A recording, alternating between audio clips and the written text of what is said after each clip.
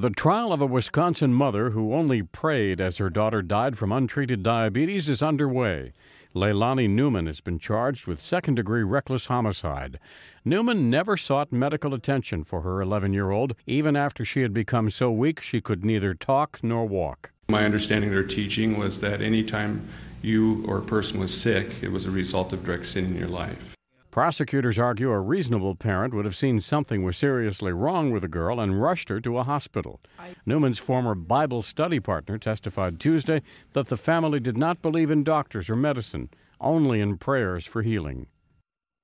I strongly believe, yes, God does answer prayer, and yes, God can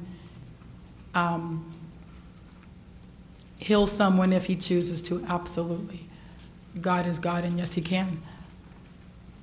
To the point they took it, no. Wormgore says her husband called 911 after the girl appeared to be gasping for air.